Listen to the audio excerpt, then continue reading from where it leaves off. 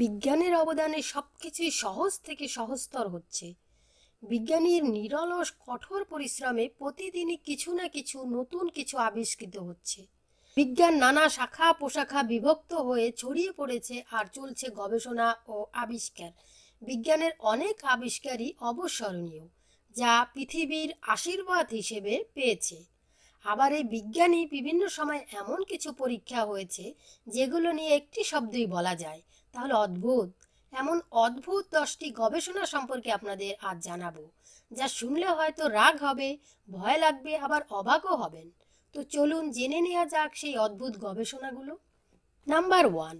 1930 সালে রবার্ট কার্নিশ নামে ক্যালিফোর্নিয়ার এক বিজ্ঞানী দাবি করেছিলেন তিনি মৃত্যুকে প্রাণ ফিরিয়ে দিতে পারেন। মন্তব্য প্রমাণে শেয়ালের উপর পরীক্ষা করেন তিনি। মৃত শেয়ালগুলোকে অনবরত রক্ত দিয়ে এবং তার নিজের আবিষ্কারের 2টি ইনজেকশন দেন তিনি। কয়েক মুহূর্তের জন্য সত্যিই শেয়ালগুলো দেহে প্রাণ ফিরে আসে, তবে এর পরে আর কখনো এই পরীক্ষা সফল হয়নি। নাম্বার 2। মৃত্যুর ঠিক আগে মানুষের হৃদয় স্পন্দন কেমন থাকে তা মাপার জন্য এক বিচিত্র পরীক্ষা করেছিলেন বিজ্ঞানীরা। 1938 সালের 31 অক্টোবর এক ব্যক্তির কবজিতে সেন্সর বেঁধে দেন বিজ্ঞানীরা। তারপর তাকে গুলি করে মারা হয় এবং পরে তার হৃদয় স্পন্দন কেমন তা সেখান থেকে তারা বুঝে নেন। নাম্বার 3। কুকুর মানুষের কতটা অনুগত তা বুঝতে একটি প্রশিক্ষিত কুকুরকে নিয়ে পরীক্ষা করেন একদল বিজ্ঞানী। সঠিক আজ্ঞা পালন না করলেই বিদ্যুতের শক দেওয়া হচ্ছিল কুকুরটিকে। প্রতি ভুলের জন্য একটু করে শকের পরিমাণ বাড়ানো হচ্ছিল। কুকুরটির অবস্থা দেখে বেশ কয়েকজন এই পরীক্ষায় আর অংশ না নিয়ে বেরিয়ে যান। নাম্বার 4। মৃত ব্যক্তির শরীরে বিদ্যুতের শক দিলে কি হয় তা দেখার জন্য পরীক্ষা হয়েছে বহুবার। তবে ভয়ঙ্করতমটি সম্ভবত ঘটেছিল 1803 সালে। এক বিশাল প্রেক্ষাগৃহে একটি মৃতদেহের শরীরে 120 ভোল্টের বিদ্যুতের শক দেওয়া হয়। শক দেওয়ার ফলে মৃতদেহ বিকৃত হয়ে স্টেজে সোজা হয়ে কাঁপতে থাকে। ভয়ে জ্ঞান হারান একাধিক দর্শক। নাম্বার 5। কাতুকুতু দিলে মানুষ শরীরবৃত্তীয়র কারণে হাসে না বাকিদের দেখে হাসে, এটা বোঝার জন্য নিজের সন্তানের উপর অনবরত কাতুকুতু দিয়ে পরীক্ষা করেন ক্লোরেন্স লিউবা নামের এক বিজ্ঞানী। সে সময়ে শিশুটিকে কাতুকুতু দেয়া হতো, তখন অন্য কেউ সেখানে থাকতেন না।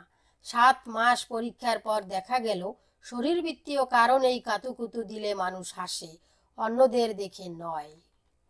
নাম্বার 6। পশুদের মাঝে কোনো মানব শিশু বড় হলে তার চরিত্রে পশুদের ছাপ পড়ে, কিন্তু উল্টোটাও কি সত্যি?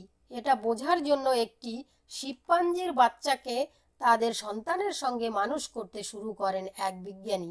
দুজনকেই আর কারো সঙ্গে মিশতে দেয়া হতো না। ফলাফল হয় অদ্ভুত। 9 মাস পরে শিশুটি শিম্পাঞ্জির মতো আচরণ শুরু করে। শিম্পাঞ্জিটিকে এরপর তার নিজের পরিবেশে ছেড়ে দেয়া হলে কিছুদিন পরে সে মারা যায়। নাম্বার 7। মধ্যযুগের বিখ্যাত পদার্থবিদ একবার এক বিচিত্র জীব তৈরির চেষ্টা করেছিলেন। 1500 সালে তিনি মানুষের শুক্রাণু এবং ডিম্বাণু ঘোড়ার জঠরে স্থাপন করে নিষিক্ত করার চেষ্টা করেছিলেন। পরীক্ষাটির নাম দিয়েছিলেন হোমিন নিউক্লিয়াস। বলা বাহুল্য তার সেই পরীক্ষা ব্যর্থ হয়েছিল। নাম্বার 8। রিমোট কন্ট্রোলের মাধ্যমে কি মানুষকে নিয়ন্ত্রণ করা সম্ভব? এটা বোঝার জন্য একটি খ্যাপা ষাঁড়ের মাথায় চিপ লাগিয়ে পরীক্ষা করা হয়। আশানুরূপ ফল পেয়ে মানুষের উপর শুরু হয় এই পরীক্ষা।